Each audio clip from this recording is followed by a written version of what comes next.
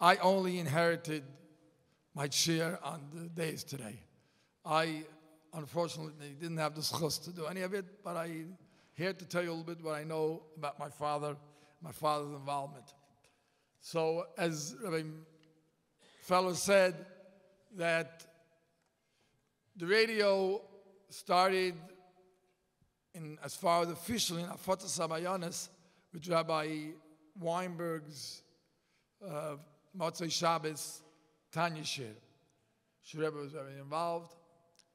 But interesting enough, when my father passed away and we wrote in a whole long list of things that my father did throughout his lifetime, there was 2 lines that we forgot to add. And the Rebbe made sure we added that. And that was the fact that the Rebbe said, B'chol hefetz mayones, b'chol yom rishon, b'chol erev Shabbat, b'chol yom rishon. My father had twice-a-week radio show on Friday and Sunday, and it wasn't officially a program of Chassidus as Rabbi Weinberg did. It was more about generally talking about Yiddishkeit and raising money, as many Jewish organizations did at that time. But yet, the Rebbe saw those programs as every week there was a Father Samayanis. And that's very simple, because when a chassid talks, somehow or another, within the 15 minutes that my father spoke, and my father used to be known that he spoke very quickly. Why was that?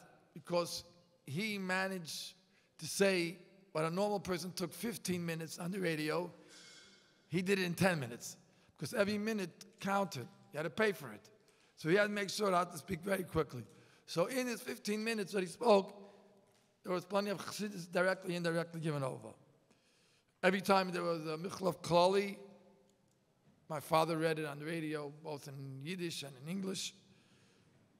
And then in Tavshin Lamid, Chaim Baruch started the hookups. A short while later, Chaim Baruch went into the Rebbe for Yechidus in Tavshin Lamed Aleph, Cheshvan Tavshin Lamed Aleph, and he told the Rebbe that he would like to put the radio, Farbrengens on the radio.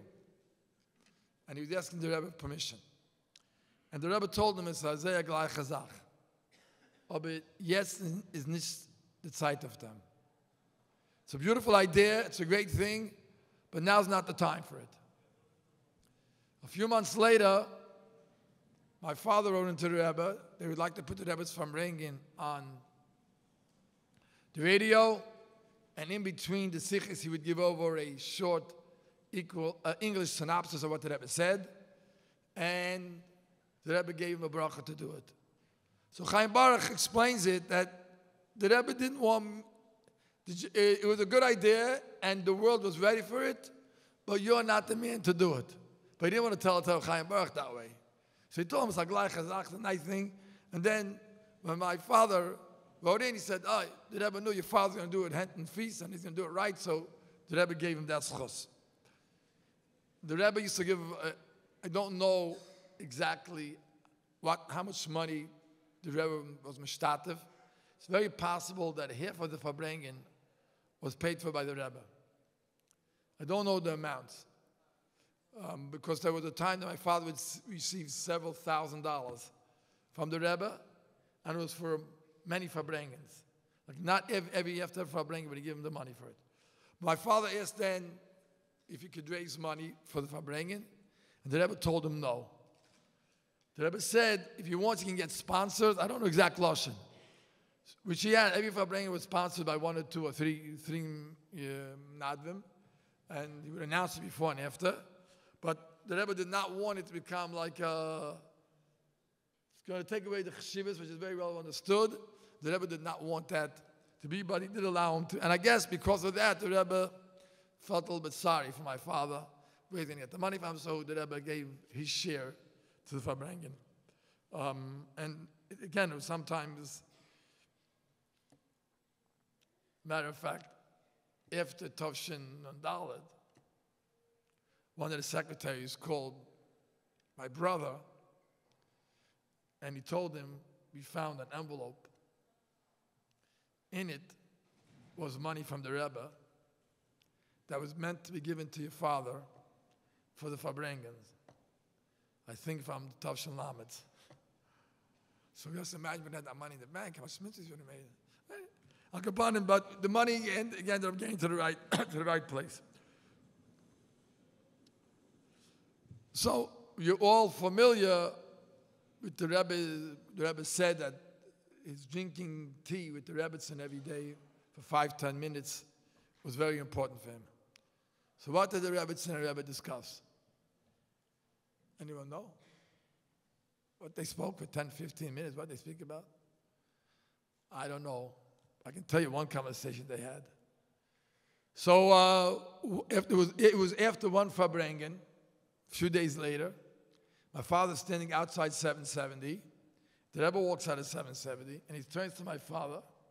He says, "Was macht man?" My father looked at him.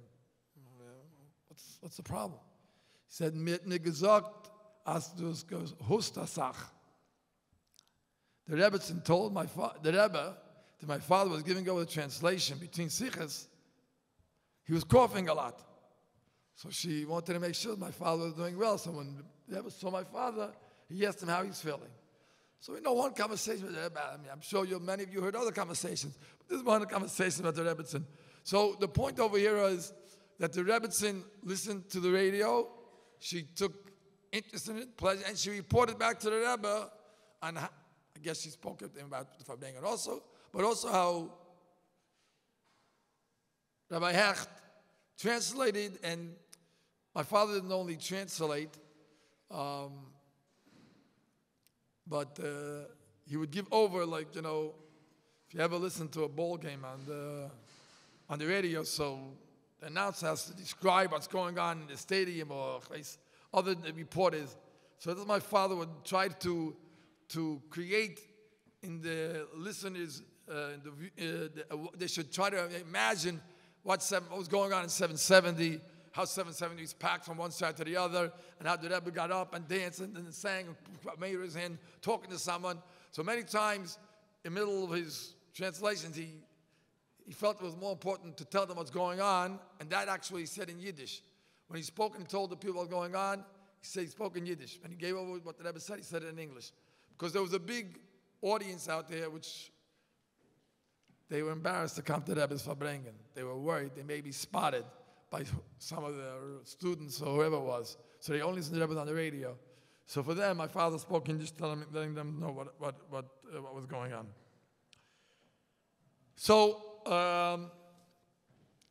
bottom line is that the means of radio back in the early 70s and the 60s maybe was a major means of communication to the outside world to spread the teachings of the Torah Chassidus. And that was really came to its peak when actually the Rebbe's Farbrengens were broadcasted on the radio.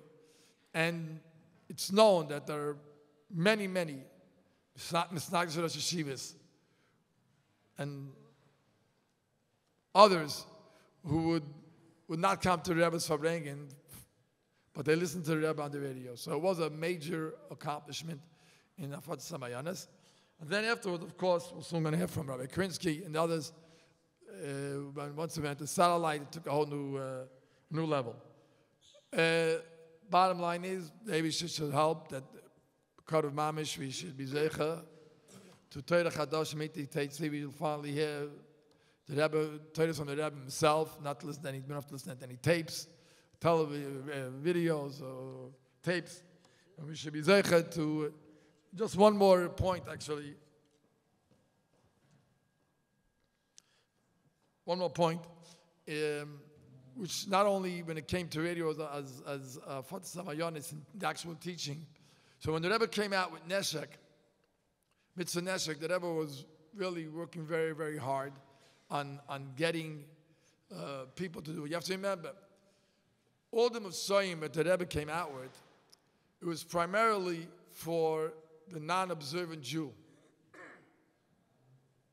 starting with Avos Yisrael, because by us in Chabad, there was no problem with Avos Yisrael. That was only for the outside world. But everything else was, so when it came to Mitzvah Tefillah and Mezuzah even, when it came to Neshek, yes, it was mainly but there was a big movement in the Fruma movement not to light candles. Because it was a Naya Minig, the Rebbe tried to explain to them it was old Minig, but there was a big resistance. And the Rebbe was really had to break through in Neshek. So, I don't know exactly, remember it was Erev Pesach. I think it was the night of B'dikas Chametz. My father got a call that the Rebbe wanted to see him. Came to 770. My father was there. Rabbi Weinberg was there. And Esther Sturmig was there. They at that time made little matchbook. Probably antique stores. A matchbook with a little, not the match, you'd pull them off the kind of cardboard, and the Rebbe, they made for Neshek to get people to light candles, and the Rebbe at that time he initialed his initial on one of the books, a little matchbook. He gave my father, he must have given Rabbi Weinberg, and Sturming, and what the Rebbe wanted, why he called my father and Rabbi Weinberg, because they were the two people which spoke on the radio, and the Rebbe wanted there should be a big shturim for Neshek before Pesach that year. And then again, WEVD was a station which was listened by many. That's what played in every Jewish home on every Shabbos. You went into a Jewish home, WEVD was on. There was Jewish music on it, and there were this rabbi, that rabbi, and the other rabbi. They all spoke on Friday. So out of Yom Tov, it was a big, people would listen to a lot. And the Rebbe wanted that it should really, very strong on Neshek. And the Rebbe then turned to my father and told him, I don't remember the exact lashon, but either you do or by now already, you should be ready running the whole WEVD. You should be running the radio station. And therefore, make sure to spread the word, they should hack it until people start doing it. So again, we see that the means of radio at that point at the time was very, very important. It was the means to get the word to the outside world. And Baruch Hashem, my father had a big part in, a big schus in being Meipis Hayonis and getting out the word that the Rebbe wanted, same, whatever it may be, Neshek and others, to the outside world. So let's hope and pray that B'kar Mamish, we should, Kitzur Ranu, the Rebbe should take us out of Galus, and we'll hear new Chassidus, and then you won't need radio, you won't need satellite, you don't need... The Rebbe will speak and the whole world will hear.